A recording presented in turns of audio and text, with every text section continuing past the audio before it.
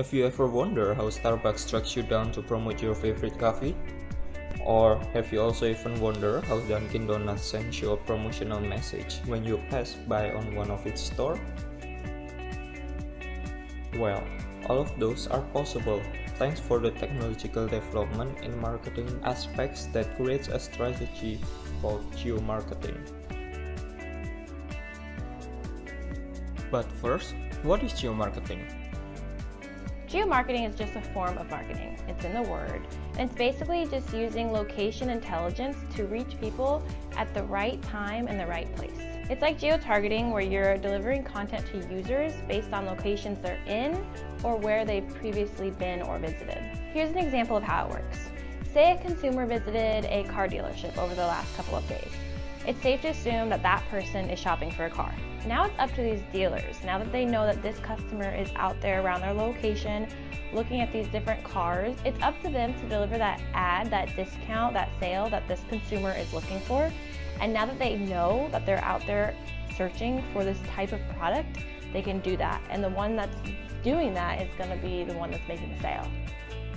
So, there are three types of geomarketing tactics, which are geotargeting, geofencing, and beacons.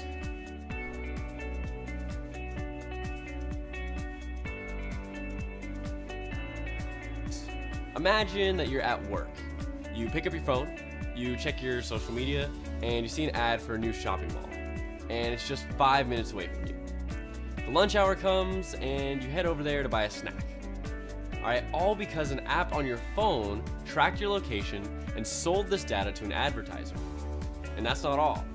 Every website that you visit knows your location based on your IP and may show you different content accordingly. Your phone's GPS also reveals your location, and so does your phone's Wi-Fi by regularly pinging available networks.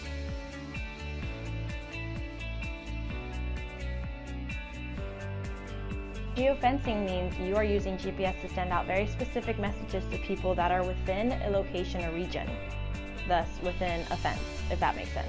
For example, a store owner could set up a geofence around their physical location. When people pass through that location, they're going to be triggered an alert on their device. This alert could say anything, any type of message, discount, upcoming sale, early bird sale, what's happening now at the store, and most likely they're going to stop by. They're in that location. If they're running errands or they don't have too much to do, they're going to stop by because why not?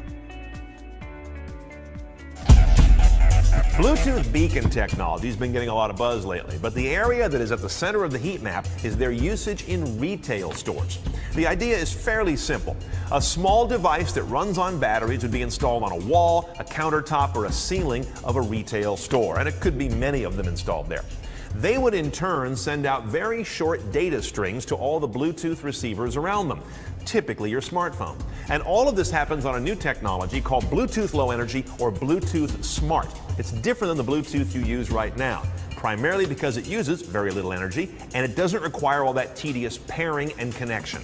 Now, the short little messages that the Bluetooth beacon sends out, that your phone picks up, instruct your phone to go to the web and pull down content that's related to where you are or what you're doing. It can be very focused on the immediate area where you're standing, or it could be widened out to relate to the entire store. So, why retailers should consider geomarketing? 30% of the world's population is already using location-based marketing service. 80% of the customers say that they are willing to get location-based alerts from the businesses. 70% of the customers say that they are willing to share the location if they get something valuable in return. And then, optimizing for local search has been shown to yield twice the click-through rate of regular advertising. Besides the advantages of geomarketing strategy, there is one major concern about the geomarketing, which is privacy. One of the earliest backlashes regarding privacy issues came from Nordstrom customer when that retailer tracked down customer through its physical location for market research purposes. The word creepy was applied at the time, and is still a word commonly found in a discussion of how location-based marketing can tend to make people feel. The concern about privacy continues to rise because the constant data leakage and also data transaction that happen over the years. Ultimately, gathering information about people's location and keeping that data for commercial purposes put companies in danger because they could lose credibility. In order to resolve this major problem of geomarketing, developing a complete privacy policy is the right step before implementing a location intelligence software system. The policy should inform the user's source of data generation, and all geodata have to be anonymized and never be used to track one particular person.